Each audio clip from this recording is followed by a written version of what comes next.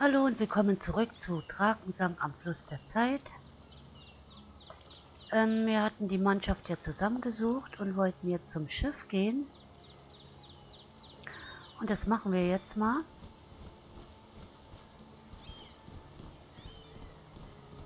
Da seid ihr ja wieder. Mannschaft vollzählig, alles klar zum Ablegen. Aber mal unter uns. Wie habt ihr die Kerle denn nun dazu gebracht, zu mir zurückzukommen? Nun lasst es mich so sagen, euer Gold gepaart mit meinem Verhandlungsgeschick ist einfach unschlagbar gewesen. Ich hatte euch ja gesagt, dass klingende Münze bei den Burschen Wunder wirkt. Trotz allem hätte ich das nicht so grandios gelöst wie ihr. Ach, was soll's, Kapitän. Wir können endlich weiter. Das ist alles, was zählt. Gut gemacht. Ich bin sehr stolz auf euch. Das war doch nicht der Rede wert. Hauptsache, wir kommen endlich zur Zollfeste und können diese Sache endlich auf den Grund gehen. Wohl gesprochen. Wir sollten dort so bald als möglich aufschlagen. Gebt einfach Kapitän Dielbrack Bescheid, sobald ihr bereit seid. Okay. So, wir haben ja alles erledigt. Da können wir ja jetzt abreisen. Hummel, du wirst pünktlich bezahlt, keine Sorge. Jetzt hör auf zu brummeln. Ja, brummel nicht. Habt ihr eure 7 Sachen zusammen? Herr Ardo möchte baldigst zur Zollfeste aufbrechen. Ich bin bereit, wir können los. Sicher? Wir werden Nadoret bestimmt so schnell nicht wiedersehen. Sicher, Kapitän, ich habe alles. Sehr wohl. Leute, Klardeck zum Ablegen. Kapitän, kennt ihr eigentlich die Insel des Vergessens? Ein gewisser Bruder Emmeran hat mich eingeladen, ihn dort besuchen zu kommen. Halt, Moment mal. Der Gesandte des Flussvaters hat euch auf seine Insel eingeladen. Wie kam es dazu? Er sprach mich bei meiner Ankunft in Nadoret an und nannte mich Wahrer von Hoffnung und Macht und Angelpunkt im Gefüge der Leben. Tatsächlich? Wenn dem so ist, dann sollten wir sofort hinfahren. Potzblitz, jetzt geht das Theater mit dem Flussvater wieder los sein. Statt mal an unsere Penunsen zu denken. Mit Verlaub. Wir wollen aber dringend zur Zollfeste. Meine Talaria wurde bisher nicht ohne Grund von den Piratenüberfällen verschont. Den Segen des Flussvaters gerade jetzt aufs Spiel zu setzen, wäre mehr als leichtsinnig. Wenn diese Insel keinen großen Umweg bedeutet, dann soll's mir recht sein, Kapitän. Laut meiner Karte kommen wir sowieso daran vorbei. Gut, vielleicht kann uns dieser Emmeran sogar behilflich sein, bezüglich unserer Suche nach den Piraten. Fahren wir, Kapitän. Segel hissen und Leinen los, Männer! Es geht flussabwärts! Okay. Dann mal los. Was Zwerge mit Bäumen und Eichhörnchen zu tun haben sollen, war mir ja schon immer ein Rätsel. Nun aber noch ein Zwerg, der sich mit Gewässer abgibt und sich dabei wohlfühlt. Da war mir doch schon etwas mulmig zumute, als wir in Bruder Emmerans Wasserhöhle einfuhren.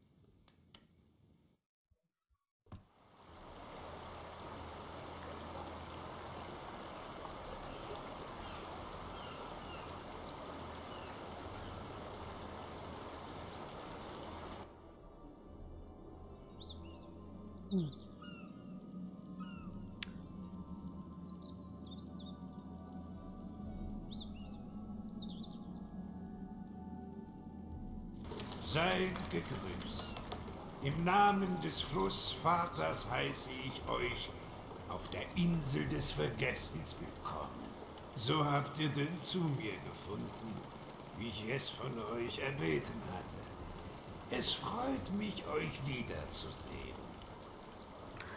Seid gegrüßt. Ich freue mich ebenfalls, euch wiederzusehen. Und wie ich sehe, kommt ihr nicht allein.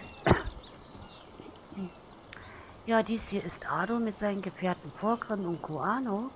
Kapitän Dielbrack und seine Mannschaft dürftet ihr ja wohl schon kennen. Es ist mir eine Ehre, euch zu treffen, Bruder Emmeran. Nachdem wir von euch gehört haben, war es uns ein Wunsch, euch selbst kennenzulernen. Diesen Wunsch will ich euch gerne erfüllen. Warum kommt ihr nicht für einen Augenblick von eurem Schiff herunter? Ich möchte euch ein wenig von diesem Ort erzählen. Vorgrim Kuano, ihr bleibt an Bord und passt auf das Schiff auf. Ich will hier mit euch keinen Ärger haben. Aber Ardo, Keine Widerrede. Hab Dank für eure freundliche Einladung, Bruder Gesandter. Ich bin sehr gespannt darauf, mehr über diesen Ort zu erfahren. Dann freut mich. Ich verspreche, ihr werdet nicht enttäuscht sein. Die Geschichte dieses Ortes ist in der Tat Zwei bemerkenswert. streiten hier schon wieder. Wenn auch frei von Düster. Emmeran erzählt die Geschichte. Wie ihr sicherlich Ich schaue mich hier jetzt mal um und schaue mal, ob ich ein paar Kräuter pflücken kann. Oh.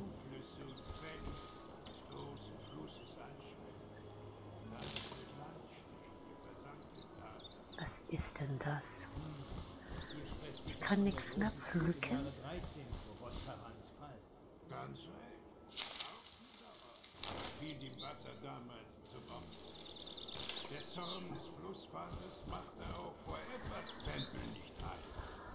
In ihrem Streit sind selbst die Götter oft erfahrungslos. Die Flut war eine Folge des Streits zwischen Effert und dem Flussvater, sagt ihr? Nun möge uns so etwas zukünftig erspart bleiben. Es muss eine furchtbare Katastrophe gewesen sein. Ja, viele der Viele Geweihten Kräuter. erwachten an diesem Tage vor. Aber alle werden wir hier nicht Wenn brauchen. Effert ihnen nicht doch gnädigen Einlass in sein Reich gewährt haben sollte. Nun, Würfelkraut. seitdem lag Viel. der Tempel verlassen. Der Frieden dieses Ortes blieb unangetastet. So schien es. Was gibt's hier nochmal? Ulmond. Okay. Haben wir meine bescheidene Behausung. Nun, es sieht durchaus gemütlich aus.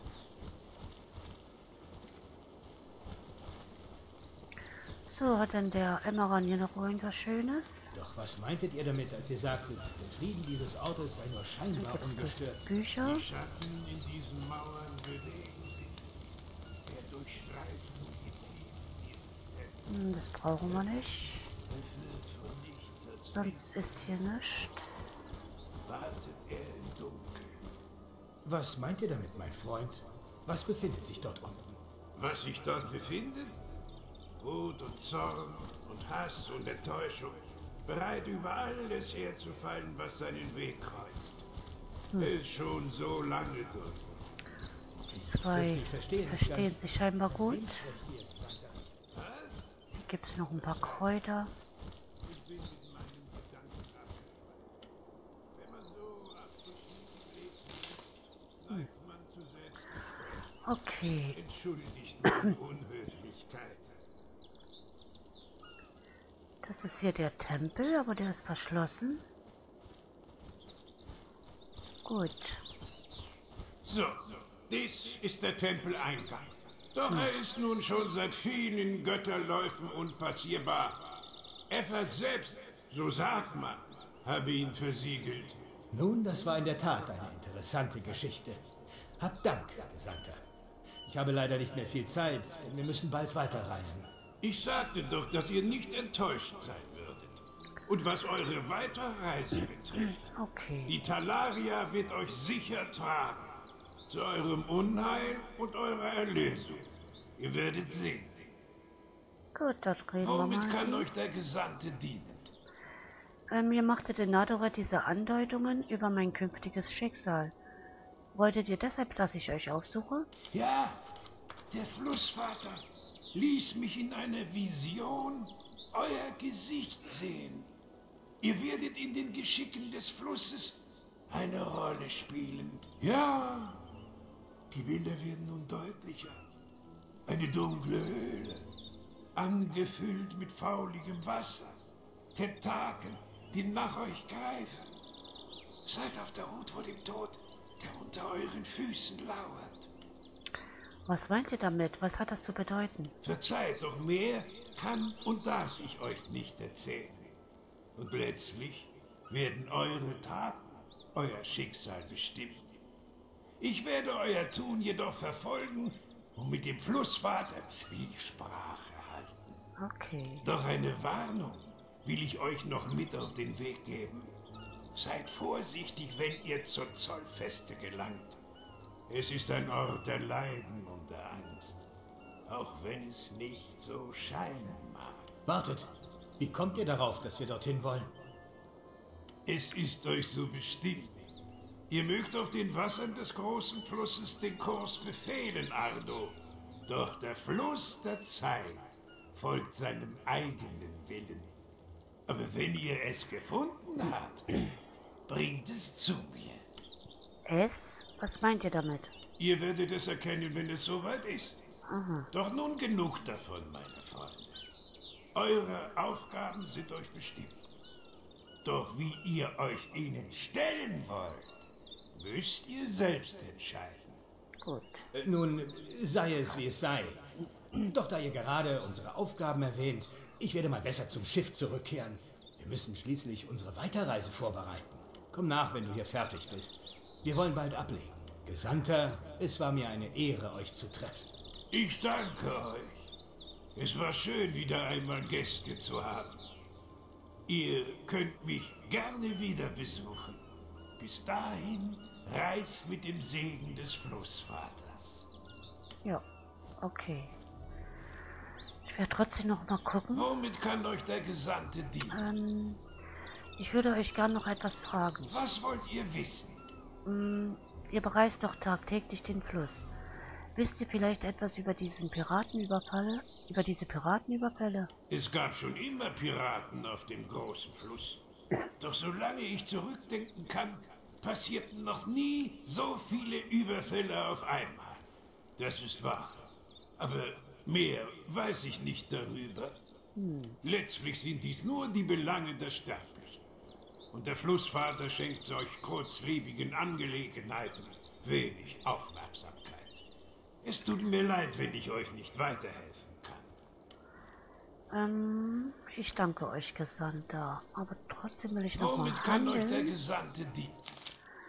Gut. Der hat noch ein Beere. Die wollte ich haben. Gut, dann gehen wir jetzt zum Schiff. Und reisen weiter zur Zollfeste.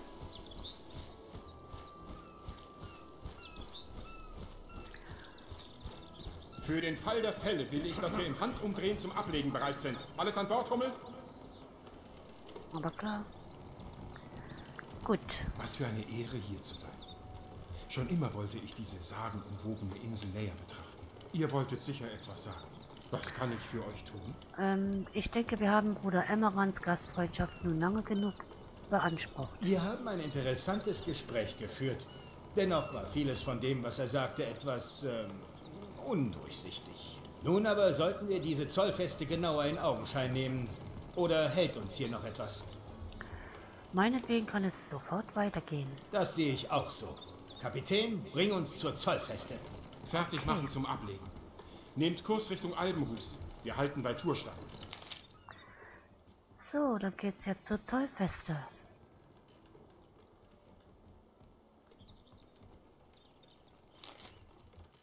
Auf Dilbraks Wunsch hin hatten wir den Segen des Flussvaters für seine Talaria sichergestellt. Danach konnten wir endlich zur Zollfeste Turstein aufbrechen.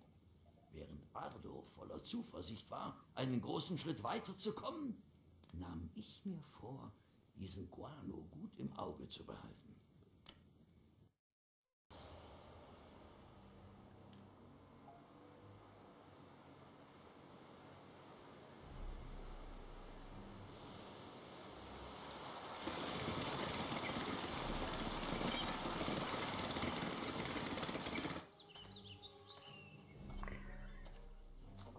Landungsbrücke raus.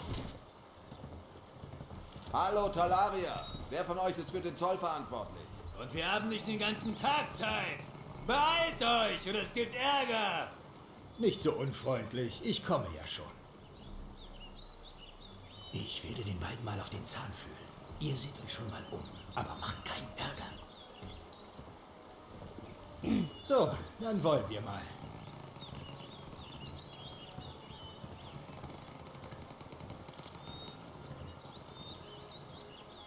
Nun, dann werde ich mal einen diskreten Blick auf die Festung werfen.